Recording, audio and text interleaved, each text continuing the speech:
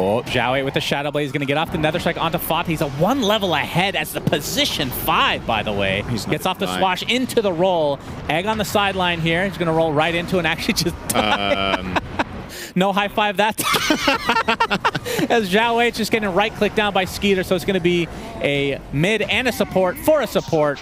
They're going to get Y as well, I think. Oh, nice. But the Tumbler's toy, but 9 is in the area, so the vision is there.